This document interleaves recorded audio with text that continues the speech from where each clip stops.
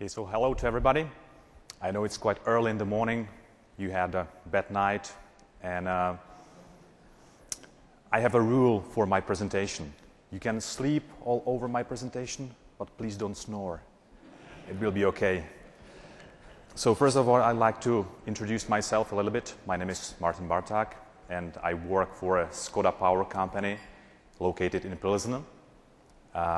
Maybe first of all, for my curiosity only, have you guys ever heard of Skoda factory before? Skoda Power, Skoda steam turbines, I can see rising hands, or Skoda cars? Pretty good. But just Skoda cars, that's basically what we don't do, so forget it right now. Just steam turbines. Okay, let's go for the first information relating to Skoda Power. Our company was established in 1859, which means that we have slightly over 150 years of experience in the field of steam turbines. We are European leading steam turbine manufacturer. We also provide our customers with maintenance, repairs and overhauls, all that kind of services. And we also act like an EPC contractor, which means engineering, procurement and constructions.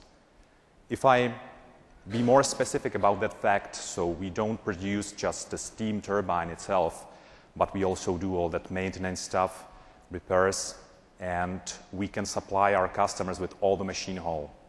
Means the steam turbine, generator, all the civil works, stuff like that. In scope of our business, we are mainly focusing on different areas. The first is fossil fuels. We do our business for cogeneration. We do our business for combined cycle, nuclear, fossil, solar, waste.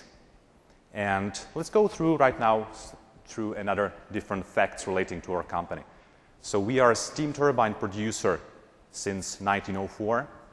We have our own design from 1911, which if I counted well, next year we are celebrating 100 years of experience in the field of design, manufacturing steam turbines.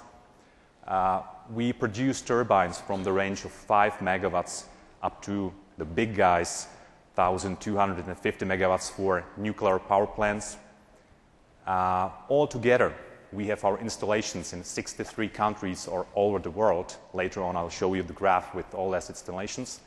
And with the total output, 55,000 megawatts in 2,400 units, which is quite amazing. Right now, relating to our head count of ours, we have slightly over 1,000 people, which is almost nothing in comparison with such giants like Delta Airlines presentation we could listen here yesterday. But at the point of installing new system and implementing new methodologies and make it live in the company, so it's quite a huge number, trust me. This is the picture, these are two pictures I like the most from my presentation. Something from history. The first one is the facing of the company in the 19th, late or just early 19th century. The second picture, it's not me, but it's the founder of the Skoda factory, Mr. Emil Skoda. Right now, I would like to talk a little bit about our projects we have. We have mainly two categories of our project. The first one is overall machine hull, which is the turbine, which is the generator, which is all the components, piping, stuff like that, civil works. And basically we start our projects of that kind, called PRO like a project, after the contract signature. The finish is of course the PAC, Project Acceptance Certificate. And what's in the middle, you have to do guys some design work and specifications. Then you have to do some detailed design and documentation. You have to have commodities, generator, piping, civil, and one of the most important commodities at that point is the steam turbine itself, which is the stuff we are producing, we are manufacturing in our own factory located in Pilsen. Relating to the length of those projects, so the steam or the machine hull project is ranging from 500 up to 700 days, which is quite a long project. In that case, we are talking about so-called single project environment, because we are making or doing our installations in different sites, so we are not basically competing for the resources. When we compare it with the second category of the project, which is called ZAP, you can translate it like order, purchase, like production order. And it's basically about production. If I go back to make it clear, so I was talking about commodity steam turbine, and now we are talking about steam turbine itself, like we do that internally in a Skoda Power. Again, we're starting out after contract signature. We finish our project with X work, and in the middle of the project are these technical drawings and specifications, routings. You have to buy and manufacture steel components or key components like rotor, casings, heaters, condensers, and all that stuff to have everything for the turbine. Then you go to machining, and the last one is test assembly. Then you get X work and you get your projects straight away to your customer. Now, why are the projects important to our company? Just basically, everything we do, every machine hall project or every ZAP or order project, we treat like a unique activity we do. And for every single project, we have a special project team with a project manager, chief engineer, guys from production, from procurement, from quality, planners, cost accountants, so all the project teams. Just for your curiosity, at one moment we are running something like 160 projects at one time, so which is quite amazing, a huge number. Then right now I would like to talk about why we decided to collaborate with the guys from the Goldratt CZ and with the guys from realization. Like 4 or 5 years ago, we had quite a huge discussion with our top management, new top management, and we tried to investigate a little bit bad points in our factory, in our production, and we identified some key metrics and key bad points. The first bad point we had was lateness of the project. Okay, our DDP was like 60%, pretty bad. Okay, we didn't have enough information about the status of the project. When the project manager came and wanted to see how's my project, so he didn't really have enough information to evaluate the status. At the same time, we didn't have information relating to overall portfolio. We just exactly knew the separate problems on every single installation, every single turbine, every single project, but we didn't really see the whole picture, which is really bad, and other bad things. And other bad things, the capacity planning. The capacity planning without the proper system was something like, I think, based. Nothing good. Okay. Big competition relating to resources. We have many projects with many project managers competing for resources, and basically who won the resources? The manager who shouted the most, as usual. So we can compare the shouting and proper project management, and that's it. So all that was the bad points we had to defeat.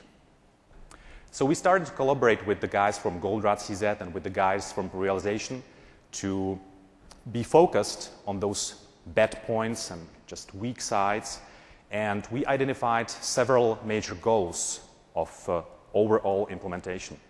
The first goal, the most important one, was to increase our revenues by 20% and to increase the gross profit by 20%. It was in period 2008-2011 in comparison with the previous financial plan. To achieve that big goal, we had to have, let's say, a range of sub-goals to supplement that big goal. The first one was to reduce lead times of the project by 20%. Then we wanted to have our DDP up to 95%. And we wanted to increase our productivity by another 20%. Okay? Because the bad point, another bad point we saw and just we identified at that time was that our capacity is not really well exploited. We felt that we could have much more projects and do much more dollars, much more money from that, but with insufficient capacity or using of capacity, it wasn't really possible, so we had to do something with that. Okay, so we started the project of implementation in 2008, starting collaboration with the Goldratt guys, and okay, let's scope a little bit. And the first thing, when you see the rough project plan we had to do, was the pipelining. It sounds maybe a little bit funny, but it is. It's like pipelining without pipeline. Okay, how to do that? So, first thing we had to do was like to take our projects or everything relating to our projects and settle that by the due dates and to freeze the last third of the project if we're heading to the future, okay, to radically lower the WIP. Okay, the first thing we did was WIP reduction by 40%, very dramatic, and we had results. Another phase, which was like in the same line like the first phase, was to get all our projects into Concerto. So we had to create MS project files for every project, to get it into Concerto, and to do all the necessary simulations to know the proper status in a pipeline and in Concerto stuff. Then we could really do the pipeline using Concerto. From the initial goals, let's go straight away right now before I tell you what we did, what exactly we did. Let's go to the goals we had and results. From the three major categories like throughput, DDP, and lead times, we have achievements in all three, but now because we are still running the project, we have to finish the measurements and metrics in the field of productivity. We have rough estimates, but I get to the point. So first goal, DDP. Initial goal is 95% from the contract with the Goldratt. Now over the year, we have 90% of DDP, which is quite good, but it's not good enough. We want to be better. And hopefully we just achieve this 95% next year, we want to. The second parameter is the project lead time, and we reduced the lead times of the project by 30%. That's good. And relating to the throughput, but just roughly estimate, we are, as I said, we are still working with the management on the specific metrics. But what we can see right now is a pipeline and number of casing in the pipeline, number of projects in the pipeline. And we can see that before the project started, we had 20 assemblies in the pipeline. Now, right now, we have 27 assemblies, which is increased by 30%, but we have capacity for 35 assemblies, so which is pretty huge. So I would just recap that, again, we had results in all those three activities, which is the vital step. Right, so let's go to another slide. Just for your imagination, let's go through some basic facts about DDP and last days over, especially the last picture is pretty exciting because from the initial lateness, like 4,500 days, so we came to like the 500, which is pretty good. Okay. What was the major point Concerto, or where Concerto helped us? Okay. Now, if we have the system pipeline and Concerto system, so we can see exactly the position of the project in the pipeline. We can see the current status.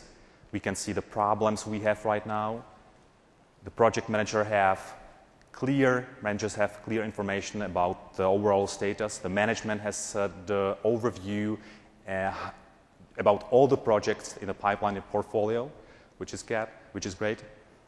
We control the penalties pretty much. Okay, so we have milestones for penalties in our project plans, and we are able to track it down, and we have just a very good maneuverability facing our suppliers and we can press them because we just get more money from the penalties. It's like education of them.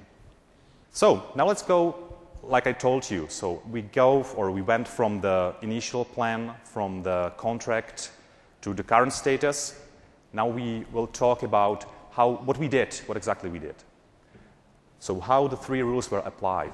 First rule, pipelining. In the pipeline, we have so-called 3 synchronization points. We have assembly, rotor welding, basic turbine calculations. And these constraints, these synchronization points, are based on physical capacity of the place. If you are talking about assembly, so at one time we can have 4 assemblies of turbines, 2 heaters at one moment, nothing more. In case of rotor welding, we have just 1 automatic welder, 1 welding machine. And in turbine calculation, we have 3 people capable of doing that job at one moment. So this is another constraint.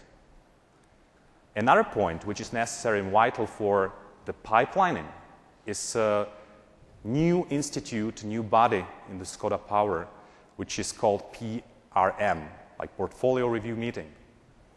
This body is consisted of top managers in Skoda, and these guys are responsible for evaluating the portfolio, evaluating the pipeline, and about enhancement in the field of project management. So this is the highest body for the pipelining. Below that, below the PRM, we have so-called capacity meeting, which is, again, it's a new body in the company, and this is consisted of the lower managers. Their major task is to identify the problems in the pipeline in advance and try to resolve the problems. Okay? After problems resolutions, they go with these results to the PRM for approving. After approving, we fix the status in the pipeline. And we continue to process. We have it like on the weekly and monthly basis. Okay? Rule number 2, buffering. Before the project started, so we didn't actually have any MS project plans for the turbines, any plans for the projects, just for a few. And at the same time, the project plan was born, it died. Okay? Nobody has never continued working and updating with the plan, so which is bad. And now we created a standard templates, MS project templates for every single project with reduced lead times. It was really a painful process to get these templates because we had to have many meetings with the managers, general managers, and low-level managers, and to settle down and just to make them understand it's necessary to cut the lead times. Okay, so it was quite a painful process to cut it or reduce it and have this final templates with the buffers and stuff like that. Okay. What to say? Just number 3 rule is a buffer management. It's a vital step, vital point. We introduced new meetings throughout the company, management meetings like top management meetings and middle management meetings, and every single meeting is focused on one part of our portfolio. The top managers are mainly focused on all the portfolio and the key problems in the pipeline, key issues they have to resolve. The middle range managers, of course, they are focusing on just their field, like purchasing guys or purchasing problems, and production guys and production, and so on and so on and so on. Right. What else is very important? We had to undertake huge trainings all throughout the company relating to critical chain project management and stuff like updating and issue resolutions and all that stuff.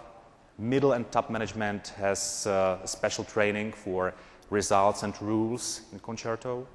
So just we wanted to make clear that everybody from the management understand what is necessary to do relating to problem resolution.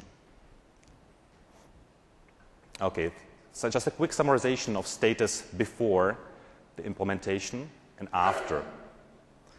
The first is something about the project plans, like I was discussing before. Before implementation, we didn't really have anything like a project plan. Okay? It was just based on a paper copy, not updating, okay, just stable. After, for every single project within the company, we have a project plan, which is updated in the Concerto software, where the task managers have to react on the bad points, on the constraint, on the risks, to update it. Purchasing plans, before the project started, we have just the purchase orders in the system, due dates, single stuff, okay, nothing like a schedule. Now the purchasing part is a very vital part of our MS project files, and just everybody from the company, especially management, can see what is happening currently in the purchasing.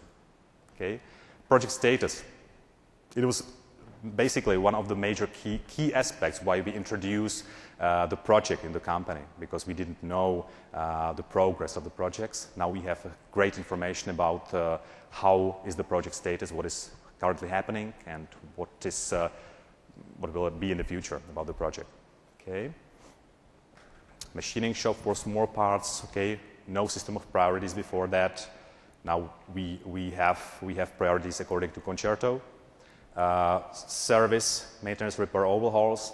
It was just most terrific part, because like DDP in that field was something like 30–40%. Terrifying. Now we have like DDP like this 80–90% again. Okay, and everything priority is visible in Concerto. Synchronization. Okay, full kit process. We had nothing before that with Concerto. Now we had a full kit process. I would just maybe go to another important thing for you, just accept the IT system. Yes, these obstacles was interesting for you and for your implementation. So obstacles we had to face, and how we overcame these problems. The first one, most important, surprisingly, was lack of continuous and transparent support of Skoda managers throughout the implementation. Because at the beginning of the implementation, so Skoda managers said, okay, that we wanted the project, we want to implement it, we want everything everything will be pink, and without problem. But later on, when the problems appeared, and we wanted quick resolution, it was pretty tough and pretty hard to get the guys together and make them do some resolution, okay, some quick resolution. So what to do at the time? So we have something like small subcommittee, which were my guys from Goldratt, and we very closely collaborated with every single top manager and still explained the necessity of and what is necessary to do, why we want to do that it is very important to do, and so on and so on and so on. So many discussions, and we overcame these problems. The second important vital step was absence of buy-in from the middle management guys. Okay, so sometimes we heard, okay, we're gonna do that, yes, and yes, and yes, and yes, and finally, when we looked into Concerto, no updating. What happened? Okay, so again, many discussions with the top managers, many persuading, kind of punishment, and just we improved the buy-in. Number 3, okay, so low level of information. At the beginning of the project, so we established a core project team, so just very important guys throughout the company, from purchasing, engineering, construction, production, quality department, sales guys, stuff like that. But just later on, when we wanted to see if all the information are transmitted to the company, so we realized that this is not a state. This is just not happening.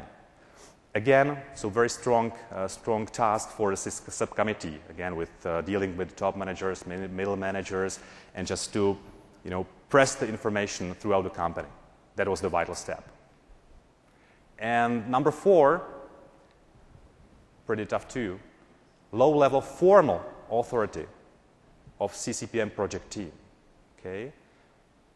The bad point was when we identified the problems, we were focusing on the problems, okay, we highlighted where the problem is, the field of task managers, updating, stuff like that, okay, to get the results from these guys was sometimes impossible. And again, the same way, the same road to the top management and middle management, and persuade and persuade and persuade, and then afterwards we get the results. So these are the main obstacles they had to be overcome. Okay? From these obstacles, again, the same thing, we identify the critical success factors. So I don't know if you guys all are just implemented or have already implemented the system, but when you are starting thinking about it, be careful about those 4 things you will be focused on to get results. So continuous transparent support of management during all the implementation process. You have to have to provide the necessary buy-in and support of middle managers. Okay, information flow still running, and you should have just a higher formal authority of the implementation project team. Okay, this is the key aspect. The last one is use concerto management reports as the official source. It's quite clear, but it's important to say it like in here, this place. Okay, so it was just basically the major fields I wanted to highlight right now. So why we implemented a project, what were the results, what obstacles we had to overcome, and what was all the way from the beginning to, let's say, to today's status. I said today's status because we have something like a year ahead to finish the project. Okay, we need to have our system sustainable and live in, and that's a pretty hard work. Okay, what's next? Focus on the sales support, so testing different project portfolios, delivery scenarios, dates, and so on, and more collaborating with our suppliers to be able, for example, working in concerto and updating strictly their task in our concerto, and to have all the picture. Okay, so these are the main activities of our Skoda implementation.